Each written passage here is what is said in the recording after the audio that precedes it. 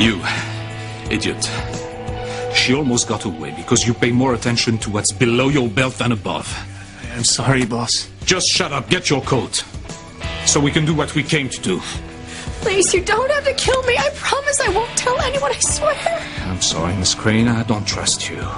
And it is your misfortune that you're the only person who can implicate us in Jean-Luc's murder. For that you must die. And it is time.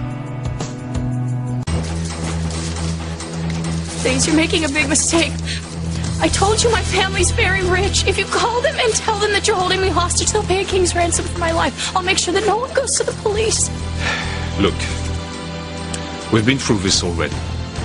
And happy as I am that we cannot profit from your family's wealth, you're too big a liability. We have no choice but to eliminate you as a threat.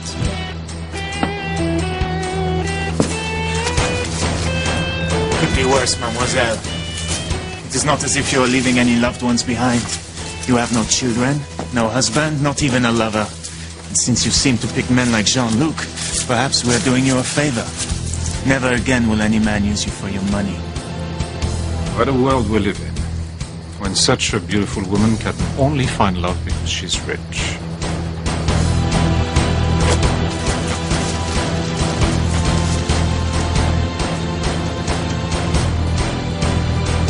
This is it. Not everyone gets such a good view of a final resting place.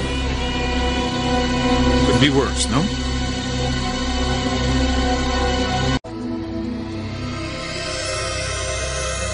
Please don't.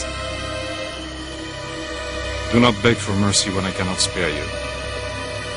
The best I can do is assure you that we'll make this as quick and painless as possible. Pierre, do you think you can handle this?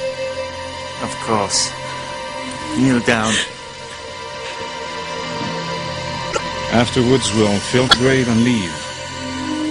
No one will ever find her body.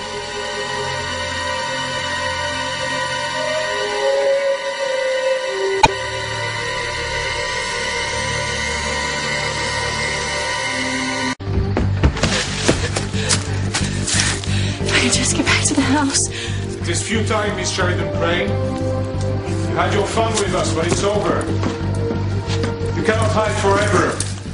So why not come out? And we can get this over with.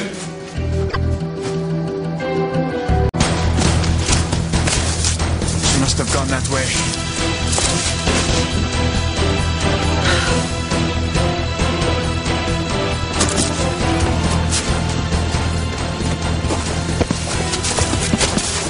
Did you hear that?